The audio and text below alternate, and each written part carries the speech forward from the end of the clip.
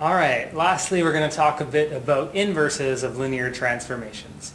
We say that a linear transformation or a linear operator inside of the set of linear transformations from V to V is invertible if we can find another transformation or another operator inside of that set of linear transformations from V to V such that the compositions give us the identity operator. So when we compose T and S, or S and T, it doesn't matter the order, we get the identity operator. By the identity operator or the identity transformation, I just mean the linear transformation where V gets mapped to V. So each element just gets mapped to itself. So there are quite a few notes just for some clarification purposes that I want to give to you based on this definition. So if we can find this linear operator S so that the composition of S and T in either direction gives us the identity operator, we usually say that S is the inverse of T, and we'll write it in with the usual notation as T inverse. I want you to understand here that the way we've defined the inverse, we don't need any extra theorems to tell us whether or not the inverse is a linear transformation. By definition, it's automatically going to be a linear transformation because we want S to be inside the set of linear transformations from V to V.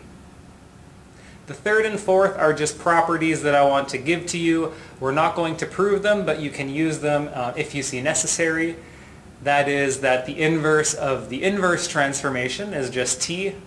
And if we have a composition of two invertible transformations, so we know that R and T are both invertible, then we can switch the order and distribute the -1.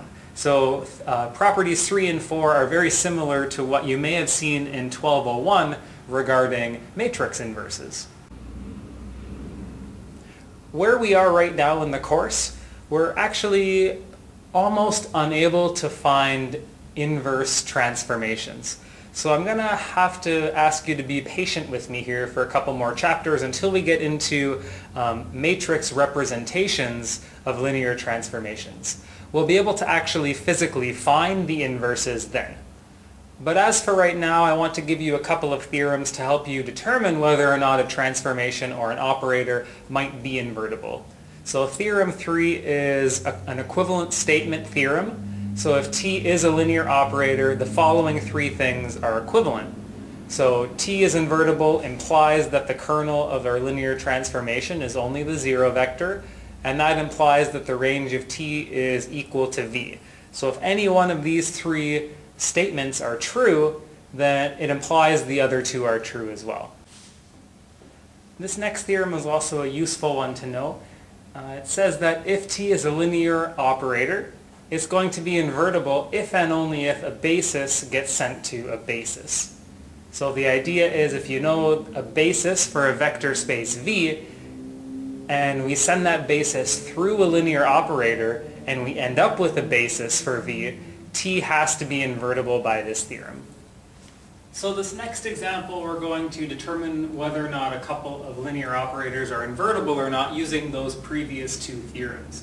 So first let's take a look at a transformation from R2 to R2, and it's the projection of a vector xy onto the x-axis. So this is something that we've talked a little bit about previously before, but I just want to refresh your memory.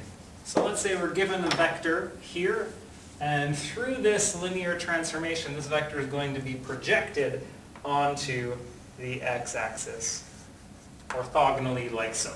So this is how T acts on every vector inside R2. Now what I want you to do is I want you to think about all of the vectors that get mapped to the 0 vector. This is the kernel of our linear transformation. So do you remember which vectors got mapped to the 0 vector? Well, it's any vector that lies on the y-axis here. So any vector that lies on the y-axis, when we project it onto the x-axis, we end up with the 0 vector here at the origin.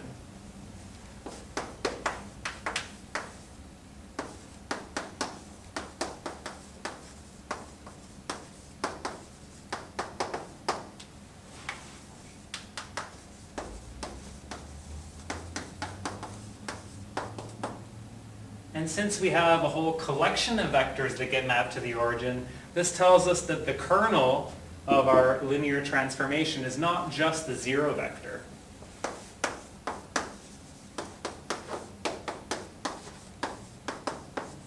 It's actually more. It's actually a one-dimensional subspace. So since we have that the kernel of our linear transformation is not equal to the zero vector, that allows us to conclude that this particular linear transformation is not invertible.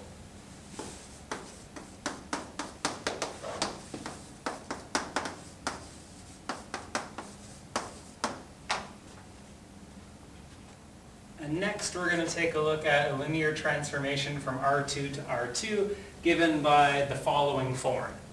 What we're going to do for this one is we can't really visualize what this looks like easily.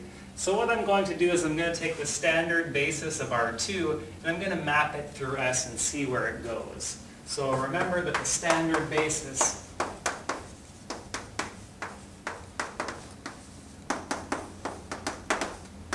is this collection here. So let's map these two vectors through S and see what happens. So what is S of 1, 0? Well, I put in 1 everywhere I see X. So we'll get 3 and -2. And S of 0, 1, we're going to put 1 everywhere we see Y. So we'll have -1 and 1.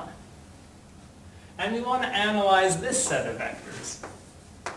So let's take a look at 3 minus 2 and -1 and 1. S is going to be invertible if these vectors form a basis for R2. So remember we had that theory that said if we map a basis to a basis, then our linear transformation is invertible.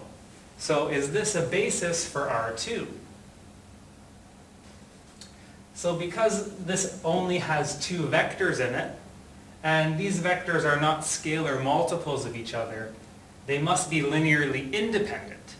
We know that the dimension of R2 is 2, so we have two linearly independent vectors. They must form a basis for R2 by some theory that we've seen before. So in fact, this set here is a basis for R2.